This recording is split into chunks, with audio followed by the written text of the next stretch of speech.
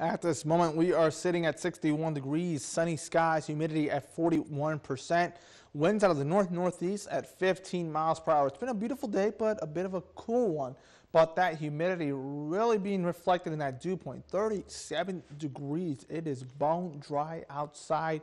Temperatures maintaining themselves in those 60s at this moment.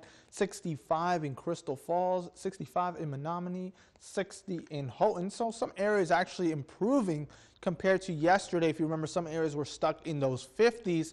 Now towards the east, 63 degrees in Munising, 64 in Escanaba, just 60s all around across the map and across the board. Now those winds still coming out of a northwesterly direction, so in some areas making it feel more like into those 50s. 14 miles per hour in Iron Mountain, 9 in Escanaba, 16 in Marquette. But winds continue to relax as we now enter the evening hours, and that's going to allow for that radiational cooling to take place as all the heat from the afternoon escapes back into space. And because of that, there is a chance that we're going to have one more cold night, and also we're going to be dealing with some of that patchy frost throughout the interior of the UP. Good news, though, as we enter Friday and more so into Saturday, warming temperatures both in the daytime, but more noticeably during the nighttime. We'll break out of those 30s, get back into the 40s, and eventually by next week, we'll get back into those 50s. Now, in return, though, towards Sunday into Monday, we could be dealing with a couple of scattered showers. So for this morning, though, we woke up with a good amount of 40s along the shore, but towards the interior in that darker shade of blue, those are 30s. 40 in Iron Mountain, Escanaba, and Manistee, 45 in Marquette, 39 in Houghton, and once again, the National Weather Service has posted frost advisories starting at 2 a.m. tonight all the way till 9 a.m. Friday morning.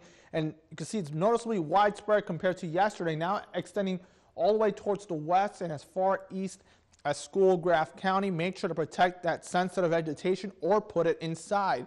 So most fronts, what determines their strength is how big is that temperature contrast. So the bigger the differences in those temperatures before and after the front is what makes it that quite of a punch. So keep that in mind. And also, some of these stronger fronts as well, they also do pack a good amount of precipitation on some of them. And so that's also a key player as well. Now, spotty showers has been the name of the game for parts of the eastern Great Lakes for today, but relatively cool-like day for us here in the UP. By tomorrow, it's just going to be beautiful all around as bubble of no trouble just sits where we are. Thunderstorms already starting to enter into parts of the northern plains. For us, though, our weather begins to slowly begin to crumble, more so late Saturday night into Sunday. That's when we're going to have our best chance of rain. And then by Monday, we could still have a couple lingering showers. But for tonight, just make sure to protect those vegetation from that frost, especially inland. 46 degrees, winds out of the north at less than 5 miles per hour. For tomorrow, we're going to keep those temperatures a bit warmer than today. Some areas already breaking down to those 70s, 71 degrees in Iron Mountain, 67 in Houghton. It's just going to be a beautiful one. Go outside and make sure to have that sunscreen with you. But like I mentioned before, chance of rain arriving on Sunday and even holding off into Monday.